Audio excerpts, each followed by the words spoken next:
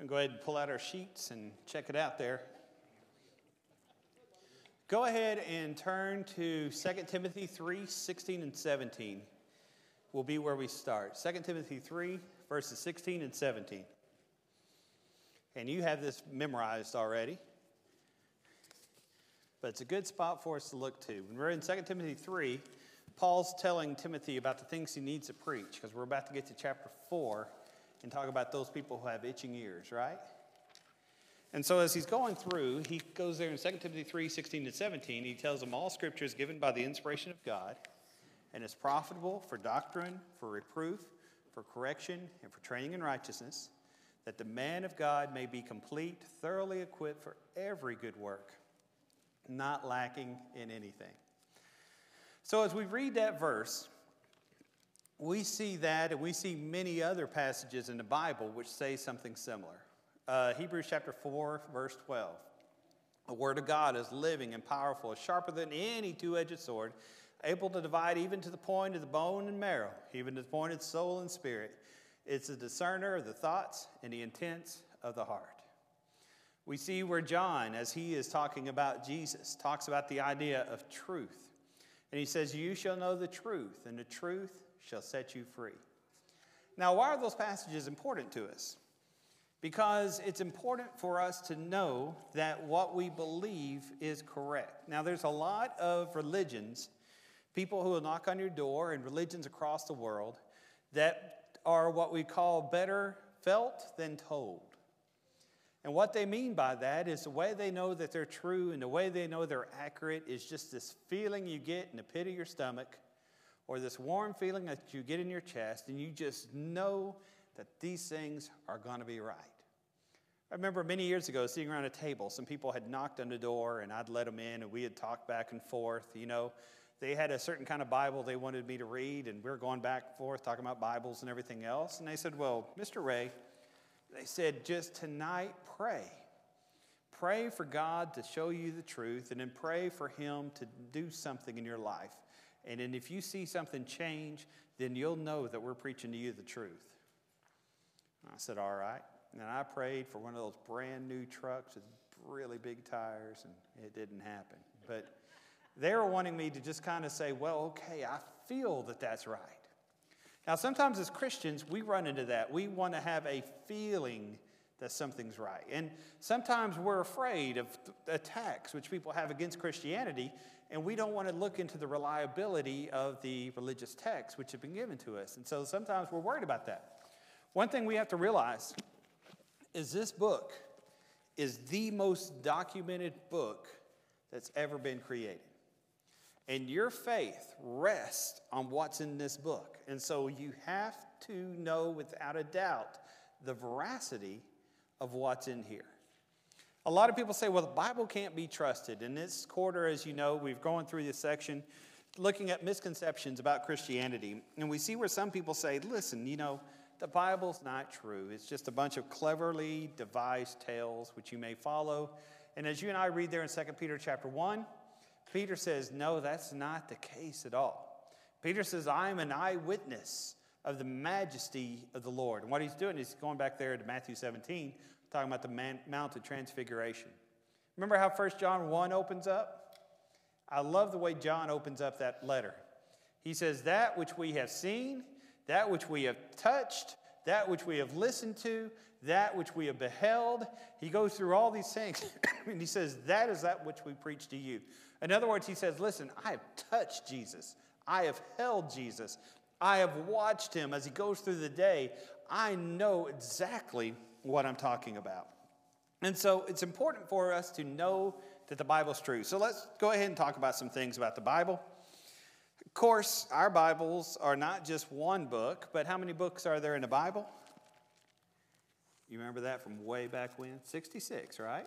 66. There you go. 66 books in the Bible. And you'll find about 2/3 of this is what's called the Old Testament, right? 1/3 of it is about the New Testament. Old Testament's 39 books. New Testament's 27 books. How many people wrote the Bible? You remember that? Usually we say about 40. Some of it depends on who you say wrote the book of Hebrews. You got 40 men who wrote the Bible. Now, let's talk real quick about cultures that these guys were from. What nation did each of these guys live in?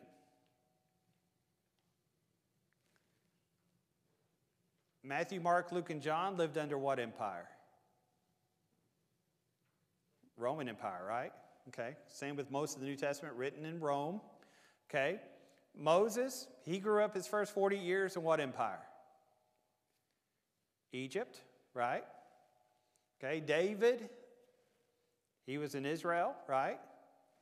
Okay. And then you have Isaiah and Jeremiah. They're also Israel, but later. Pre-exilic. You have the minor prophets, which would be post-exilic. You have Daniel, who, what empire was he under? 2, actually, right? The Babylonians and the Persians. What empire was Nehemiah under? The Persian Empire.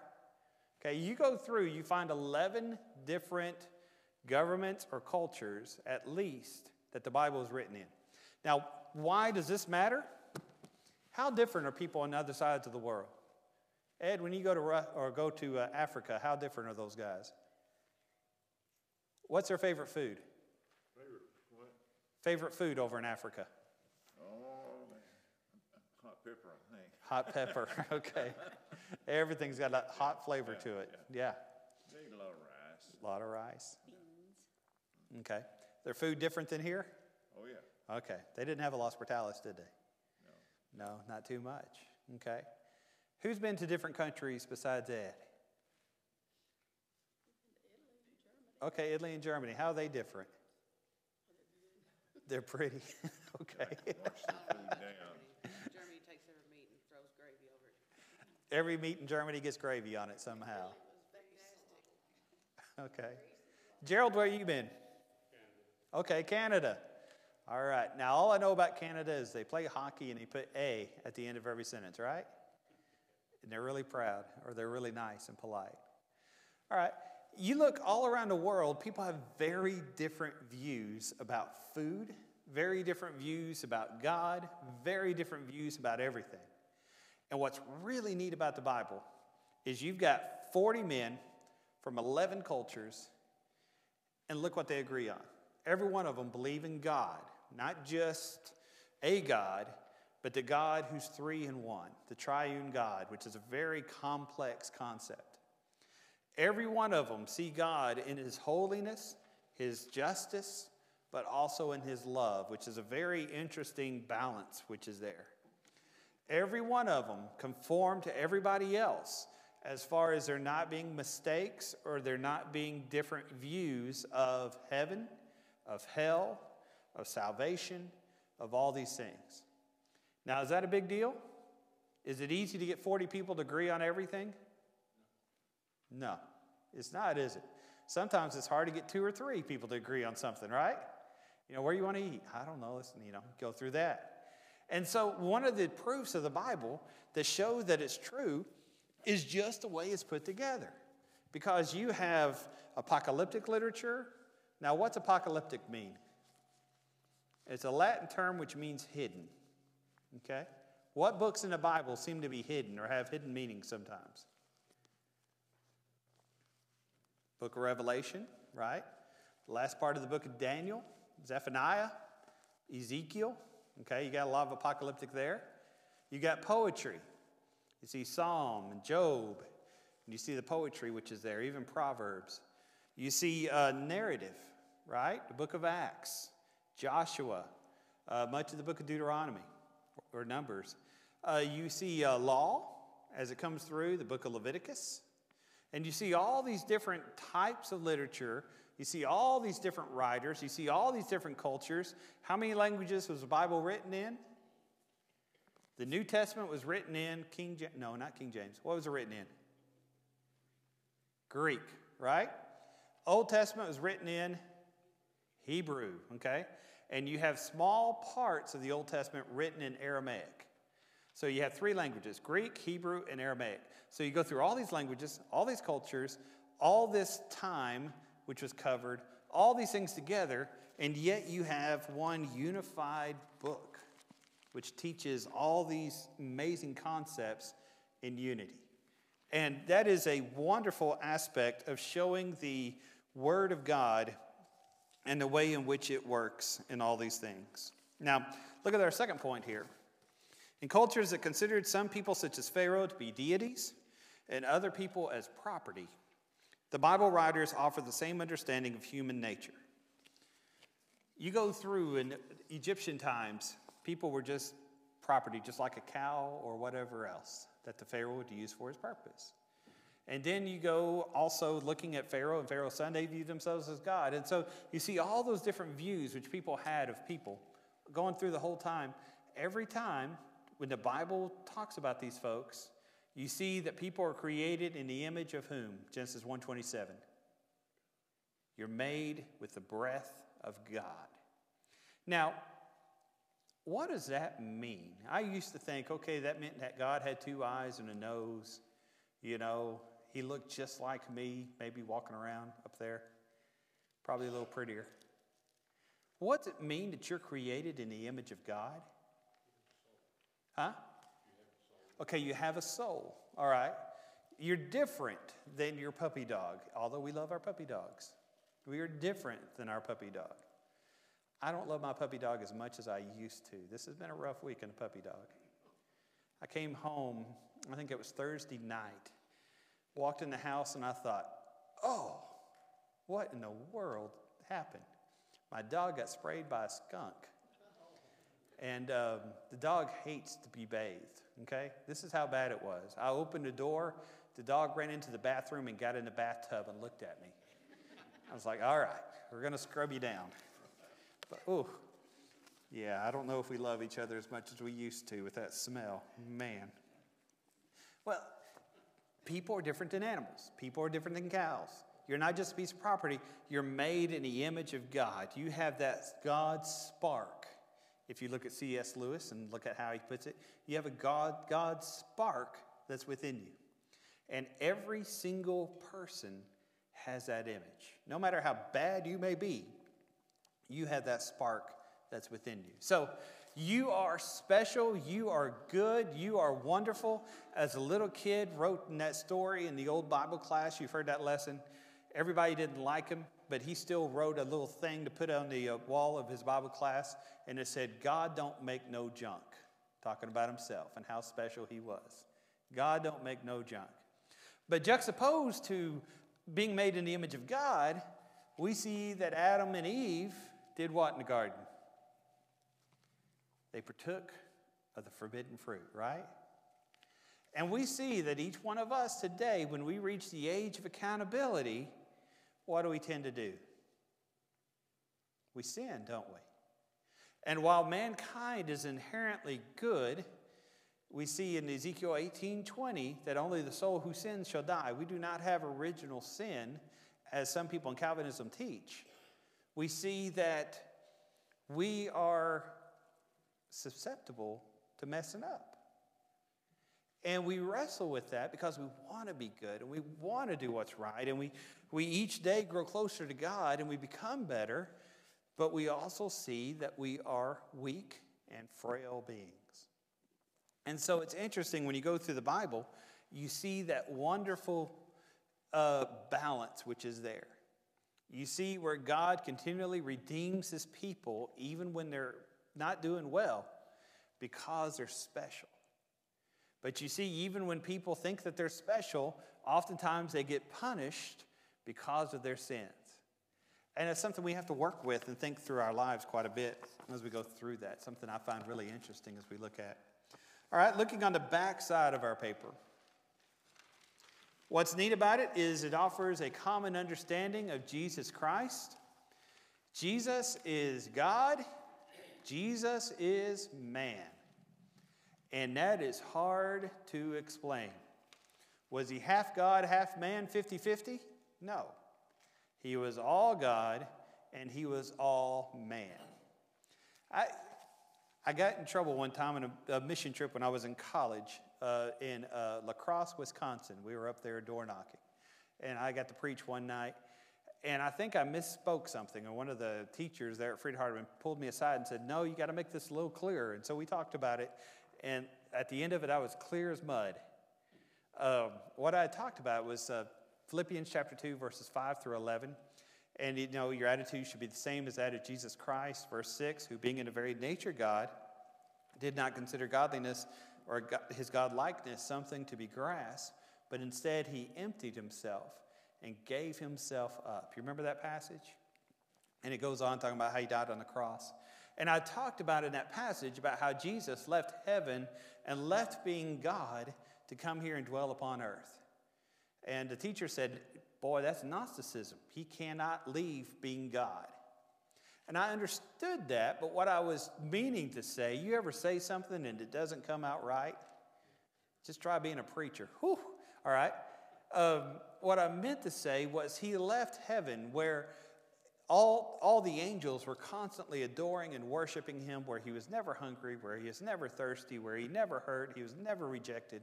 He had left all of that to live like you and I, to live like a common person. And that part's true. But he's still God. And he's still man. And so you have both together.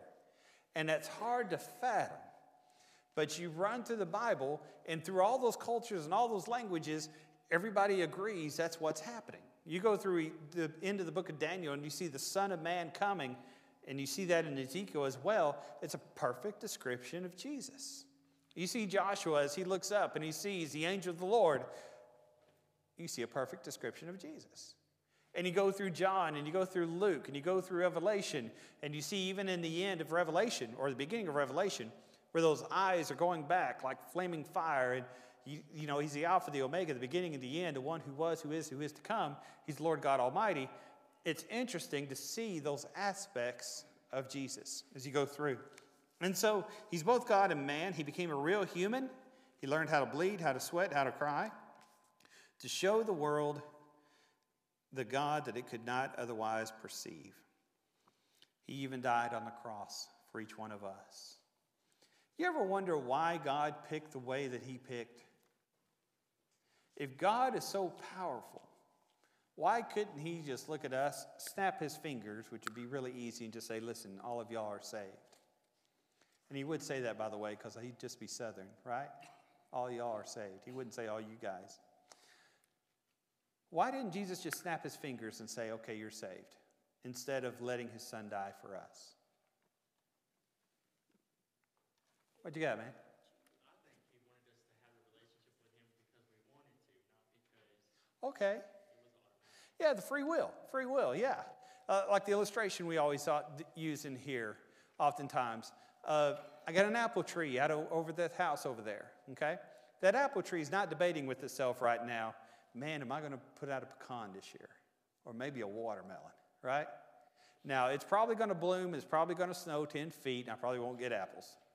That's just the way it seems it's going to work this year. It's February, and I'm thinking I'm about to need to mow, which is scaring me to death. But an apple tree has to produce apples, right? A cow out here is going to produce more cattle, right? But you and I, we're the only thing upon this earth that gets to make a choice, which makes us higher than all the animals. That's a good point. It's a good point. To give us a choice, and that's what the gospel does. That's why Jeremiah 31 through 34 talks about how it's a better covenant. The Jews were Jews because of birth, their connection to Abraham. We are spiritual Jews because of our spiritual birth, which we've made by choice. Okay? But why couldn't God just say, listen, anybody who wants to be saved, you're saved? Why did he have to murder his son, torture his son?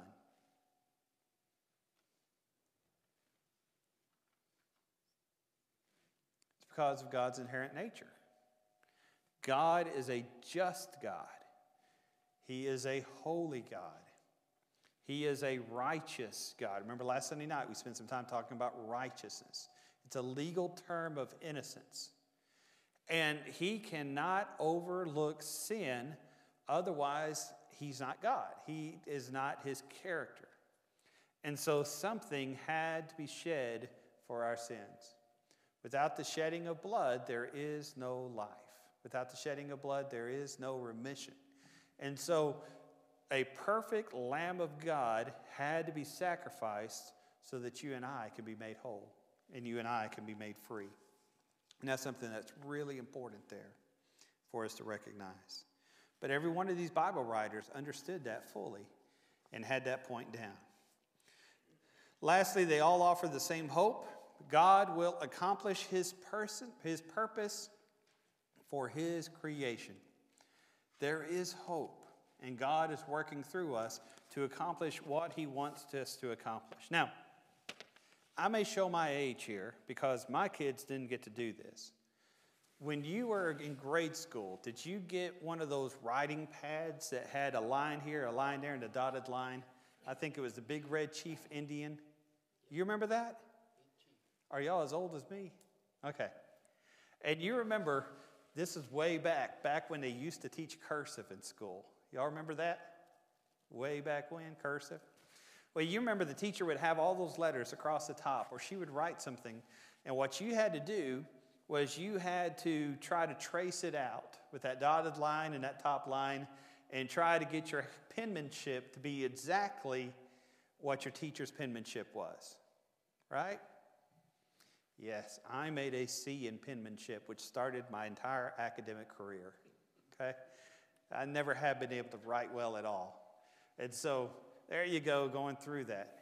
Now, the reason I bring that out is that idea of copying there in a perfect way. That is the background of that word workmanship. So you read there in Ephesians chapter 2 and verse 10. Now remember the context. Ephesians 2, starting in verses 8 and 9. For by grace you have been saved through faith. It is not of yourselves, it's a gift of God. You know, that no one should be lost, that no one should boast by their own works. Remember that? And remember verse 14. He is made, I love the way the King James says it because it's Southern. He is made the twain to become one.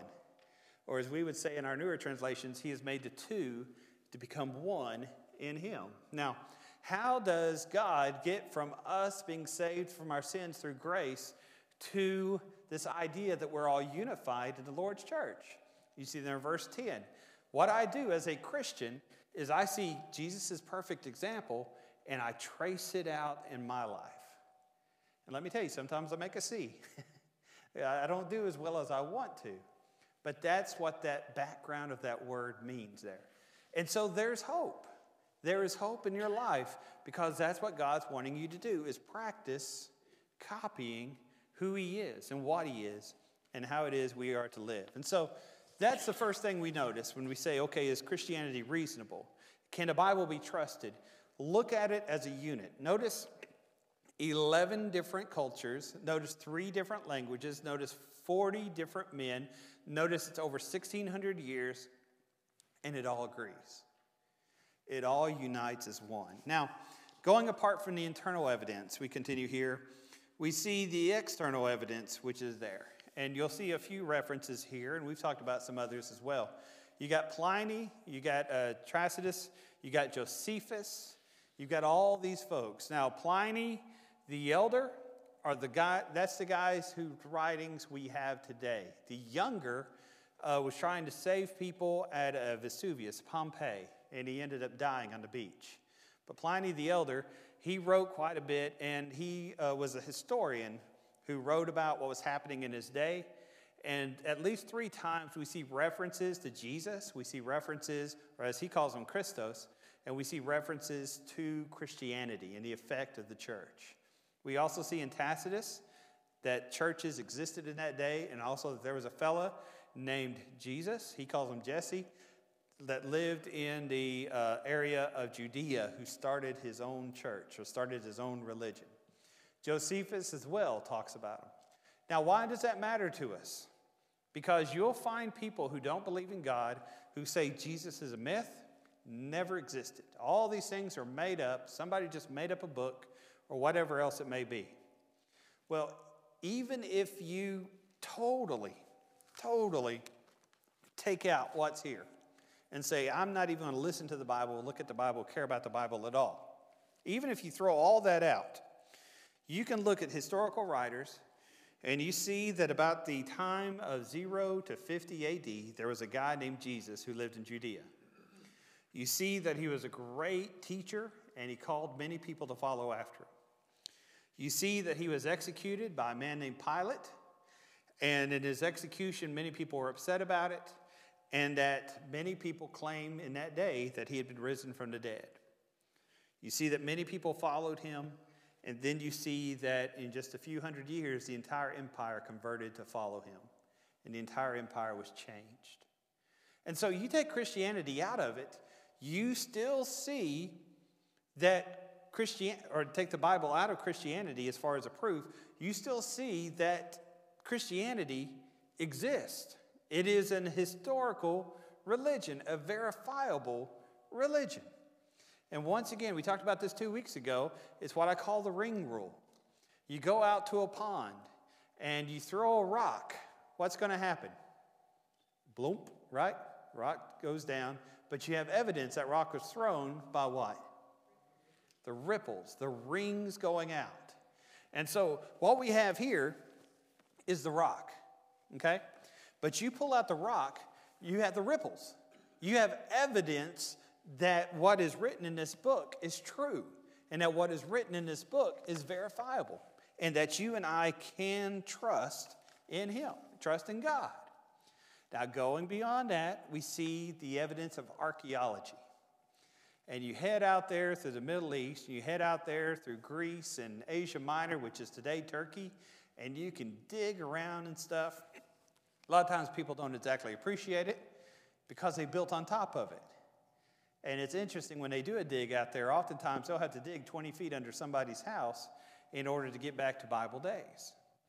But what's interesting in archaeology is how much it proves that the Bible is true. We see, especially going through the book of Acts, that these people who are in charge of the different places in the cities, very true people. We see that the places where they go are all very true. I think I have written here in this paragraph, I should have a guy named William Ramsey. Do I have him? Where is he at? Where am I? You ever ask yourself that? Yeah, Sir William Ramsey, 18th century. It's in this paragraph right here. He was obviously a nobleman over from England who was an avowed atheist, and he decided to make it his life's work to disprove Christianity. And so what he decided to do was he went over to that area. Much of that area was an English colony at the time, and he began going by boat to try to retrace Paul's missionary journey. And as he traveled, he ended up converting himself out of an atheistic viewpoint into a Christian viewpoint. And the reason he did that was because he recognized that Luke had to be there at that day in order to write that. Somebody who was somewhere else could not know the information that Luke uses. Luke is very precise in his information. And we'll have that commentary if you want to read it. It'll be in our church library. It's one of the classic commentaries which is out there. It's a little bit dated nowadays, but we still have that commentary. But it's interesting when you go through it, the closer and closer, excuse me, you look at this book, the more and more you realize the things which are written are true. The things which are written here are verified so that we can know that the Bible is correct. And we can know that we can follow him through everything that we do. Okay? Let's read this last paragraph, then we will talk a little bit more. The more one examines the evidence, the more one becomes convinced that the Bible is more than just a cleverly devised tale. It has a ring of authenticity. But in that case, readers ought to pay attention to its message. Notice what Mark Twain says. It's the ultimate issue. Mark Twain aptly put it, it's not the things in the Bible that people can't understand that are troublesome, but it's the things that they can understand. Even if people are convinced that the Bible is true from cover to cover, will they heed its message? All right, let's talk about Mark Twain for a little bit. Samuel Clemens, interestingly, not a Christian. But anyway, we'll go beyond that. Notice what he said. He said, the problem in the Bible isn't the parts that I can't understand. And a lot of times that's where we focus, isn't it? We go to the book of Revelation and we're like, okay, how in the world does this little critter have 10 heads and 12 horns? What in the world's going on here? And we misunderstand it's apocalyptic, symbolic literature. That's not where you need to be spending all your time, right? Because a lot of times, you and I, we need to be focusing a little bit more on the Sermon on the Mount. Or we need to be focusing a little bit more on those sermons in Acts, right? The problem with the Bible, and one of the reasons why people don't want to follow this, and people want to say it's not true, is because the implications it would have in their life. We have an obligation to follow after God. What are some things that people don't want to follow in the Bible nowadays, you think? Okay, coming to church. All right. The idea of sacrifice. I mentioned this at the end of class last week, real quickly, and then the bell rang. Time does that to you. It just catches you. I think every sin in the Bible goes back to selfishness. A lot of people will look over in 1 Timothy 6, right, and say, money is the root of all evil. I think in many ways it goes back to selfishness. Why did Eve partake of that fruit? It looked good, but it also would make her as smart as God and equal to God. And she really was attracted to that, and people today are really attracted to that. But you go to about every sin, sometimes it doesn't. There are sometimes there's sin of passion as far as murder or something like that. But primarily it goes back to selfishness. We want to please self instead of pleasing God. But as a Christian, what does our attitude need to be? Serving. What did John the Baptizer say when his disciples were upset that Jesus is getting more disciples? He said, he must become greater and I must become less. That needs to be the goal of every one of us. To be more like God, to make him greater and us lesser, if you will. Yes, sir, Gerald? Mark, I think of people, I'm not talking about just Christians, I'm talking about people Yeah. in general. Uh-huh. You tell them not to do something or they can't do it, that's going to stay on their mind and they're going to keep thinking, well, why can't I? Yeah. I'm going to do that. Right. And you tell them no, but they just keep saying, I'm going to do that. Are you saying you're stubborn that way? Leave it alone, Yeah. Sometimes that's the easiest way to get somebody to do something is tell them they can't do it. Right? Right? Right now, everybody, do not think about pink elephants. All right? Did anybody think about pink elephants? All right. Yeah, that's one of those things. And that's true. And sometimes there's a lot of selfishness, which is there. When you tell somebody not to do something, the very first thing they want to do, and it's hard to humble ourselves and obey. That's very true. That's very true. Okay, any other comments? Any other things that you say when you talk to somebody about? Yes, ma'am, Marilyn? Well, that movie we saw the other night, we're talking about Yes. how to prove the Bible. Right. That was awesome, Yes. amazing. And these are scientists. Yes. Yeah, we went to a movie Thursday night. It's Genesis History. And it was a good movie, a lot of science there. I was joking with Matthew on the way home. What I told him was anytime I watch a movie of 2 hours, something needs to blow up. Nothing blew up. It was scientists, explaining a lot of different things. They covered three main aspects in the movie. The very first part was the historical aspect of proving that the flood occurred and proving that the world was created in 6 days. The next thing they looked at was the idea of astronomy, the solar system and the galaxy, and how each part of the galaxy proves the existence of God and proves that the way in which Genesis is written is a very literal way of looking at it. And then the third part was looking at it from a molecular aspect and seeing that Genesis was correct in that way as well as far as the creation. And archaeology. I think there was an archaeology aspect to it as well. So it was really neat seeing all that put together. And we had, I think, 28 from here who went. That's what I counted as I was there. Because that's what preachers do. We count. How many people are here? So, all right. It will be. It will be. Their goal was to try to get it into movie theaters, to try to encourage them to release. And I think it's going to be released again Thursday. It'll be out again Thursday night, if I'm not mistaken. But, yeah, it's in Paducah. It'll be out again Thursday night, but it will eventually be on DVD. It will come out in that way probably just a few weeks, I would guess, that it'll come out in that way. Do they make DVDs anymore? I guess they do. We are like right at the very end of that technology, which is just weird. Okay. All right. Anything else to say? All right. I'm going to let you out early, but you remember what the rule is when I let you out early, right? Nobody run in the halls. Okay? No yelling or throwing things, and don't make your children come and get you. All right? Thanks for being here. Did you say they were going to show that movie again Thursday? I think it'll be out Thursday.